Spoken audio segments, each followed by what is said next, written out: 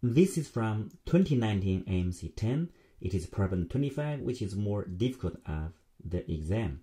So we have a bunch of 0 ones, length 19, start and end with 0, no consecutive zeros. So in other words, if you have 0, you have to have 1 afterwards, yeah, or 0, 1, 1, that is fine.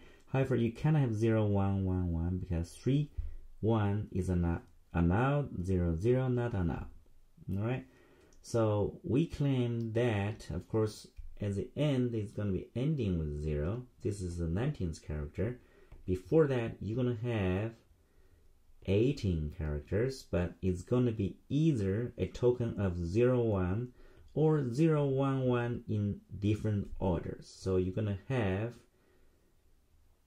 these two tokens. Notice that we assume there's X occurrence of 0, 1 and Y occurrence of 0, 1, 1. The first one is length 2 and this is length 3. So here 2x plus 3y would equal 18. Now that is integer xy. Now notice that this is a multiple of 3, multiple of 3 here. So x is going to be a multiple of 3. So let's enumerate different cases here. Right? So x and y, x has to be multiple of 3, could it be 0, 3, 6, and could be 9. Right? Corresponding y would be, in this first case, you have 6, okay, so 3, and then you have 4, and you have 2, and you have 0. So what is the meaning of this? How many sequences we have in each cases? Number of sequences. In this case, you have 6 y's. In other words, you have 0, 1, 1. That's only one way of doing that, right? So you have 0, 1, 1, 0, 1, 1. You have 6 of them, right?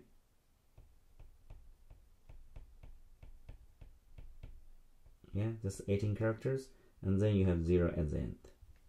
So there's only one way. Now here, you can have 7 positions to choose 3 positions to be x. In other words, you have 1, 2, 3, 4, 5, 6, 7.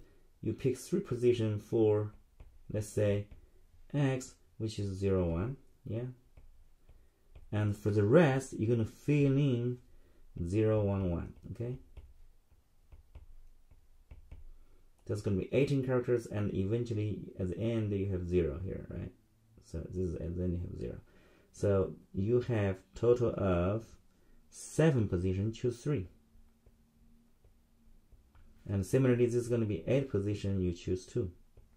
And this is going to be one way, yeah? If you have 9 of x, which is 0, 1, right? So you're going to have 0, 1, 0, 1, so forth. And then, so what is the total here? So you're going to have either 1 plus, this is going to be divided by 6 equal 35.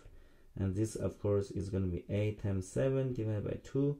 That's 28. And that's equal to 1. So you have 1 plus 35 plus 28 plus 1. That equals 65. That's the answer. Alright? So that's the solution to the problem. Thank you.